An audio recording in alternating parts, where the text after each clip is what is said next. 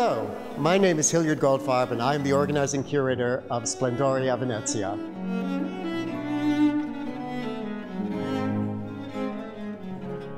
This monumental painting by Canaletto from the National Gallery in London has never before come to North America.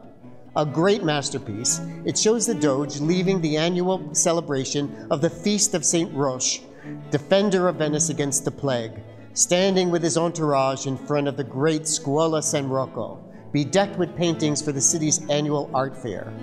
For all its grandeur, the painting bustles with episodes of everyday life. There are over 120 such stories in Splendore Venezia. Come, listen to the music, and see.